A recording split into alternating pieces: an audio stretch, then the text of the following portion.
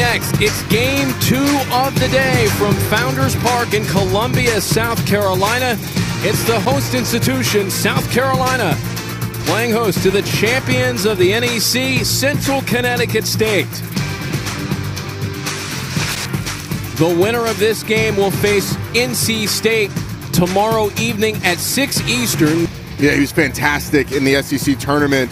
In his start against Georgia, only allowed 4 hits in 6 2/3 scoreless innings. Hussey short, Redahan along with Nickel, 1, 2, 3, 4, got thrown out and as a result suspended for this game. And Hussey gets hit by a pitch, and he's a leadoff base runner for the Blue Devils as he watches on from the team hotel. A strikeout of Brady Short. Fastballs look lively in this one. Redahan over to third. 1, 2.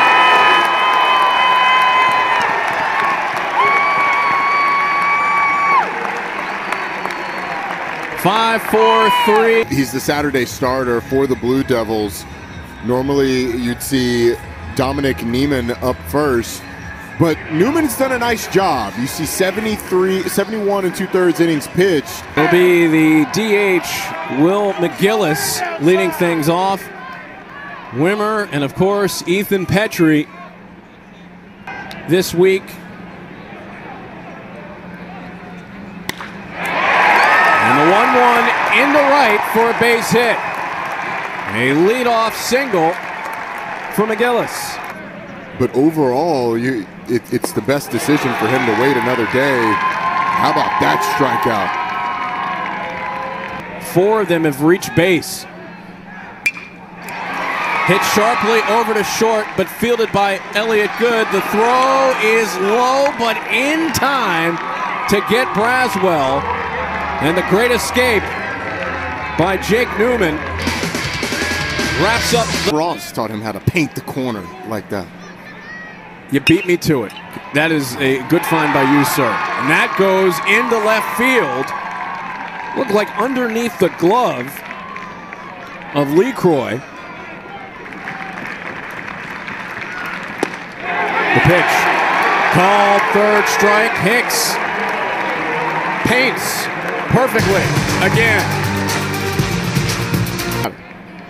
And, of course, one of the big points to talk about for LSU as this one is into left for a base hit. So Gavin Casas. Deserving, but there were some others that were deserving as well who finished a little better. Bunt popped in the air. Going to be a tough play. Everybody's safe.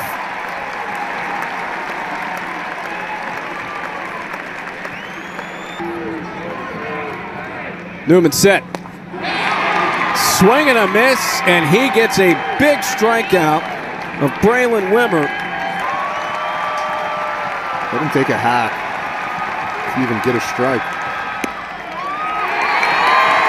No need.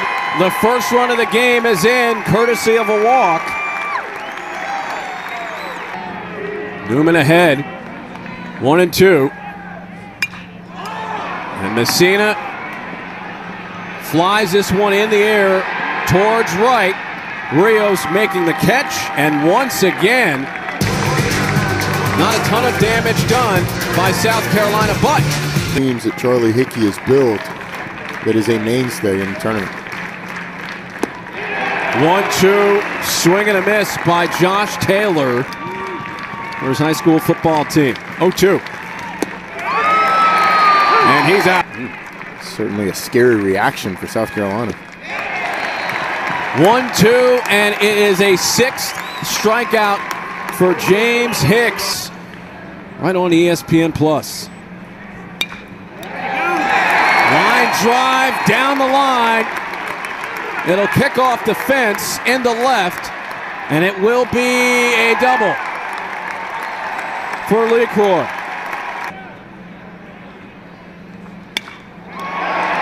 Sprays this one to left. This is trouble. And it's off the wall. It'll score a run as Casas at second base He wants some more from the crowd in the dugout.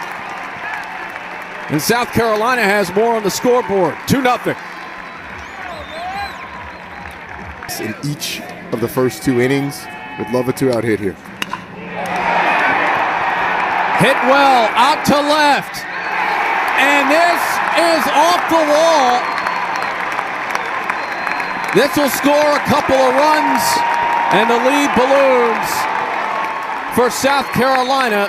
It's another extra base hit, and this time McGillis pushes across 2. Point, obviously, but I thought that ball was a home run. I agree. The umpires correctly let it play out so that they can go back and take a look. Let's see where this thing hits. Yeah, that thing hits off the rail above the yellow line. That's a home run. And I have a feeling this might be overturned. And it is.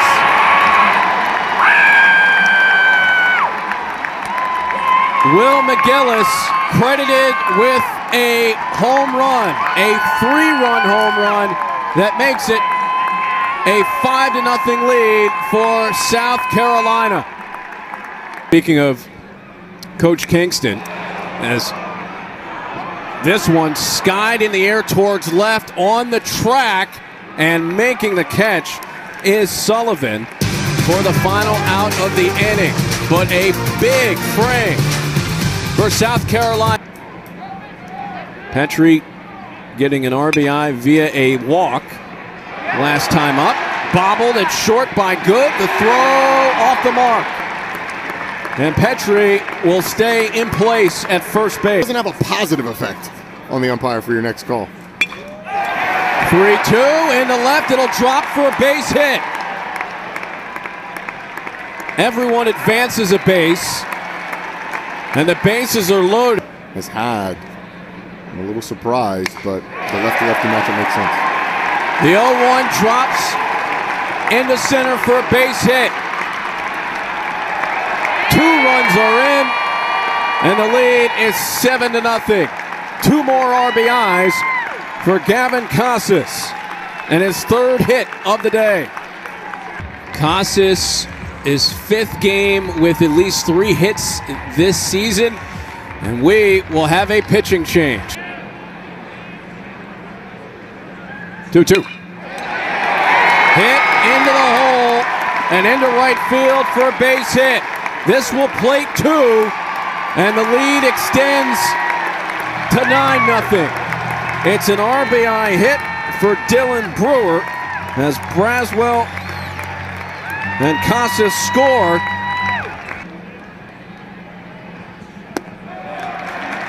And it's a bases-loaded walk. Another run is in. And it probably was Cole Messina. Well, there's a hit for Cole Messina. This will plate 2 more runs. 12-0 South Carolina. It's a 2-run double for Cole Messina. Jake Newman. Line drive drops. It'll be an extra base hit for Braswell. 2 more runs are in, and make it a 3rd. A bases clearing double for Michael Braswell. It is 15-0 South Carolina. I wonder if that has to do with ground ball into left for a base hit. Braswell makes the turn past 3rd. Throw cut off. 16-0. Concludes. You have to bounce back tomorrow. It's the first 10-run inning in the NCAA tournament in the expansion era. And finally, the curtain is brought down on the 4th inning. A dominant performance by South Carolina. James Hicks. Certainly, he's been incredibly sharp so far. Over to short for Wimmer. The throw to Messina, 2 down quickly. Campbell did it earlier. They lost 5-1. South Carolina up 16-0 over Central Connecticut, who did it earlier as well. Ground ball over to Wimmer at short. The throw to Messina. 1, 2, 3. Go the Blue Devils. 18 batters, 11 runs, and 77 pitches from the Blue Devils as this is stung into center field for a base hit. The first hit of the night for Braylon Wimmer. In the same inning, we got a chance to get up a couple of times in that marathon fourth. A shot to left. Forget about it. Number 23 for Ethan Petrie.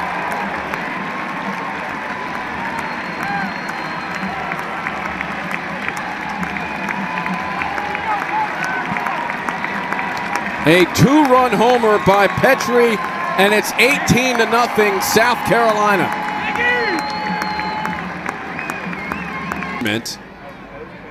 On Thursday and then again on Sunday in 2 starts, as this one's hit over towards shortstop and good, and he's had a rough day at short. As LaCroix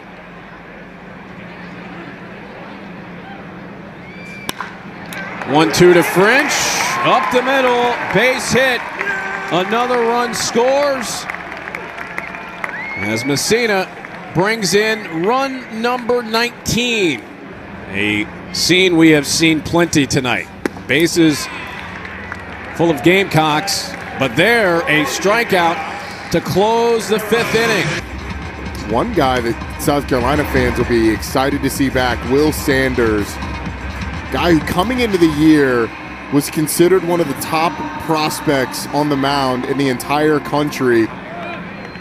Sanders ahead of Josh Taylor here, 0-2. And a quick strikeout. I absolutely believe that you'll see him again. The question is whether or not you'll see him on Saturday or Sunday.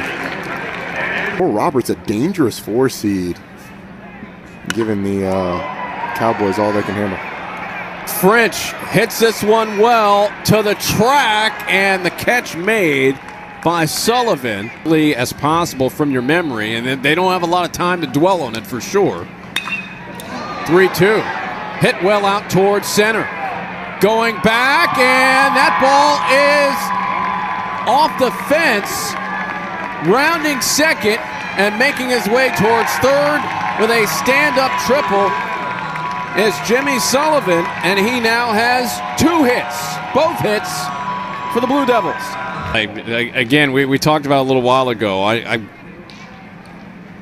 would imagine it will be an exciting experience tomorrow night as the wild pitch puts Central Connecticut State on the board as Jimmy Sullivan scores the first run of the game for the Blue Devils. It's 19-1. It means a lot in terms of obviously winning the league, but obviously it means a lot in terms of possibly winning a national title. This could be 2, and it is. So Denny grounds into a double play to conclude the 8th inning.